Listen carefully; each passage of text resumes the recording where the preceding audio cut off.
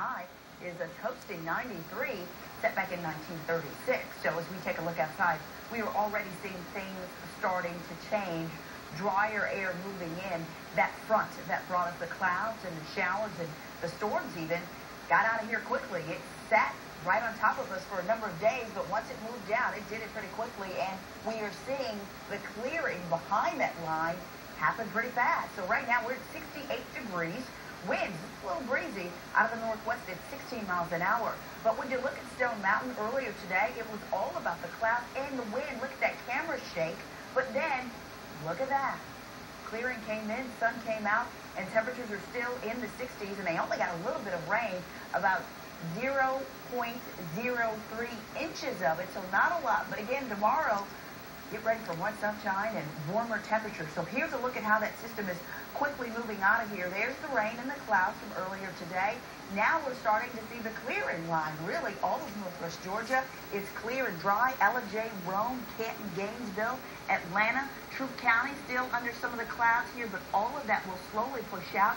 And once that happens, we're going to see a mainly clear night. And for tomorrow, it's going to set the stage for a really nice day. Here's a look at the drier air as it moves in already.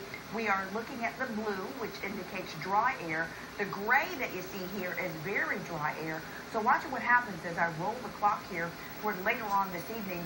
Everybody will be enjoying very dry air, and because of that, the clouds will quickly get out of here late tonight and into tomorrow. So get out the sunglasses for tomorrow for sure. Tonight, 53 degrees, mainly clear and cooler with those winds still coming our way out of the northwest. And then tomorrow, look at this, a picture-perfect day, 76 degrees, and a sunny sky will be on tap. So as we take a look at the 7-day forecast, we're going to keep that picture-perfect looking forecast through Friday as well, with highs around 78 degrees, headed towards Saturday.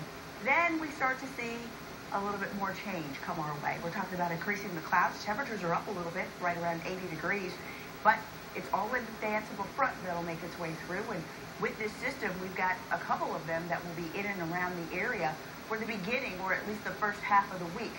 So we will include at least a slight chance of showers for Sunday through Wednesday, and temperatures will hold on at least into the upper 70s for highs, even with the in and out rain. So your forecast by the numbers then, on a scale of 1 to 10 for Saturday, good day, we're giving it a 9. And on Sunday, we are giving it an 8. And hey, even though the rain's moved out, we love pretty pictures as well.